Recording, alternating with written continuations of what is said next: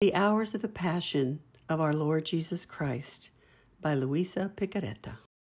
In the name of the Father, and of the Son, and of the Holy Spirit. Amen. 8 a.m. Jesus returns to Pilate. Barabbas is preferred to Jesus. The scourging.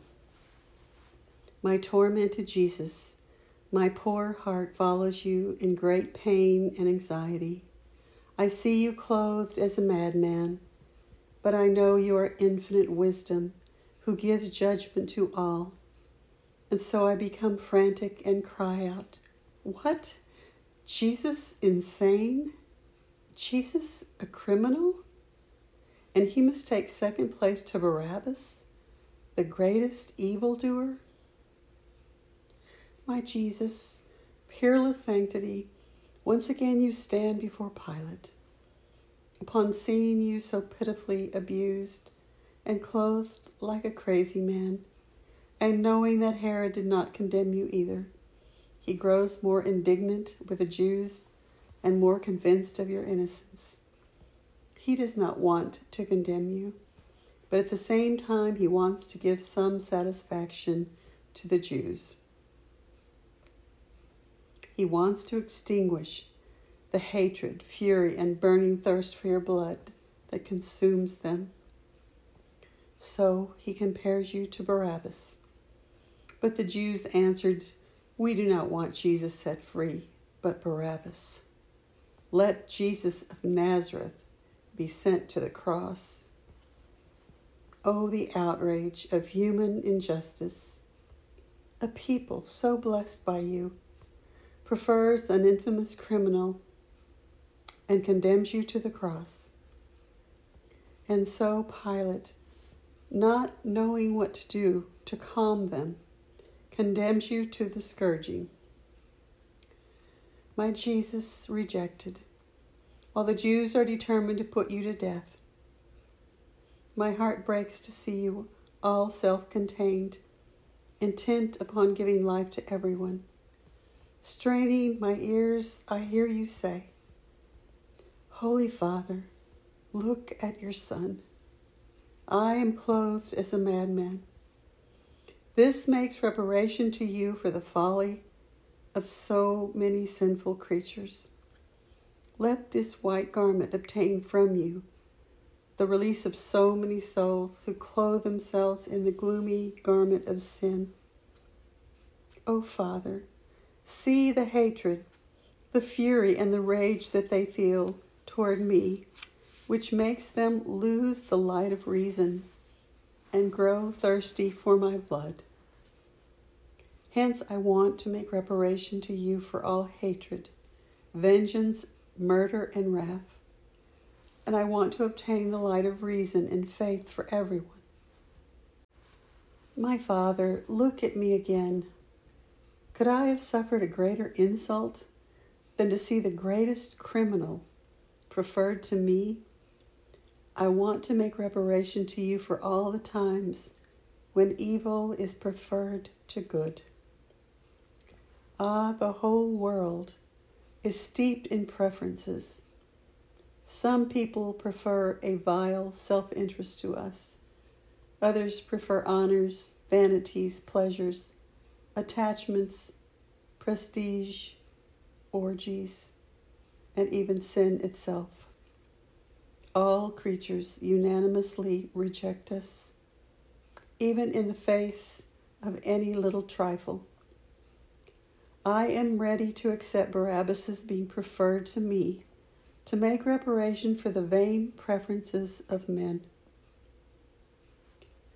How many such preferences there are, even among those who love Jesus. Ah, let each of us always seek that pure, strong love that sets everything and everyone aside for Jesus, even our life and blood. My Jesus, I feel myself dying of pain and distress on seeing your great love in the midst of so many sufferings, and your heroism in the midst of so many insults. Your words and reparations wound my poor heart like so many thunderbolts In my agony, I repeat your prayers and your reparations. Not even for one instant do I want to separate from you. If I did, I would fail to notice so many things that I want to do with you. Now, what do I see? The soldiers take you to a column to scourge you. My love, I follow you. With your loving gaze, look at me and give me the strength to stand by you in your sorrowful scourging. Jesus scourged. My purest Jesus, now you stand by the column. The furious soldiers free you to bind you to it. But this is not enough. They strip you of your garments to make a bloody sport of your most holy body. My love, my life, I feel sick with sorrow on seeing you naked. You tremble from head to foot, and a virginal blush appears on your holy face. You are so distressed and exhausted that you cannot stand on your feet, and you almost fall at the foot of the column. But the soldiers hold you up, not to help you, but to bind you so that you do not fall. Now they take ropes and bind your arms so tightly that they swell up quickly and blood issues from the tips of your fingers. They bind you to the column's ring and pull the ropes so tightly that you cannot make even one movement, leaving themselves free to unleash themselves upon you. My stripped Jesus, allow me this relief. Otherwise, how will I continue to see you suffer so much? How can you, who dress all created things, the sun with light, the sky with stars, the plants with leaves, and the birds with feathers, how can you be stripped? What arrogance! With the light that radiates from his eyes, my loving Jesus says to me, "Be silent, O child. I had to be stripped in reparation for so many souls who strip themselves of all modesty, purity, and innocence. These souls divest themselves of every good, of every virtue, and of my grace, covering themselves with filth and living like beasts. In my virginal blush, I want to make reparation for so much indecency, luxury, and bestial pleasure. Be attentive to what I do. Pray and make reparation with me and calm yourself. My scourged Jesus, your love goes from excess to excess.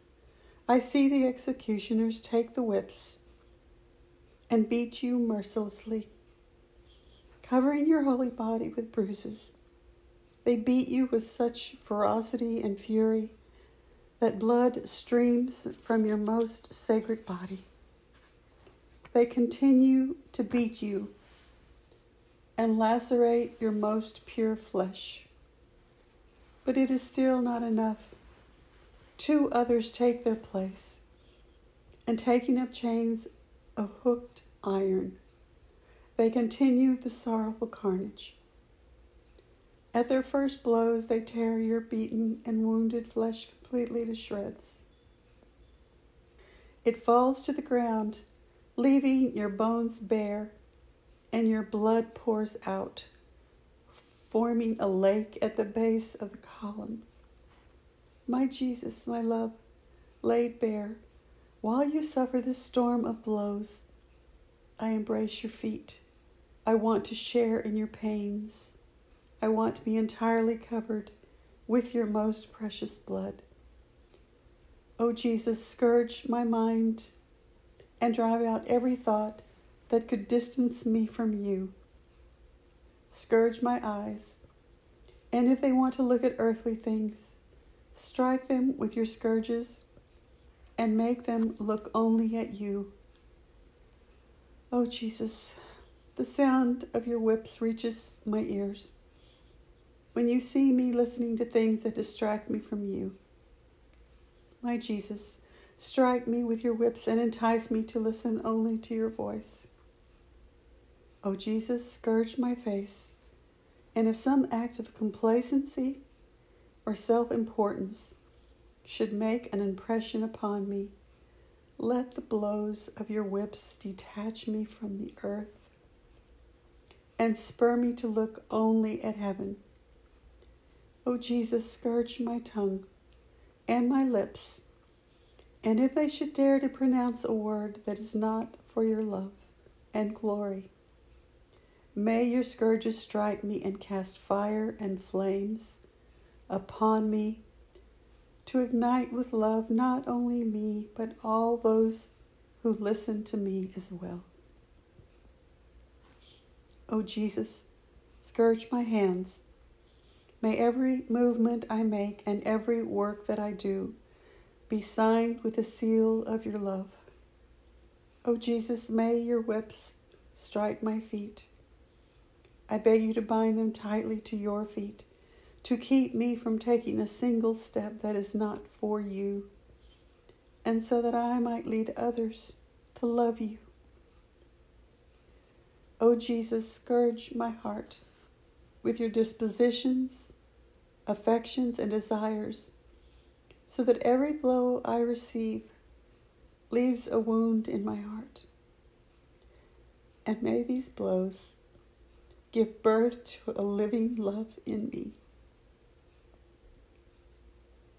My Jesus, as I stretch my ears, I hear your moans, unheard of by the others, because the storm of blows deafens the air around you.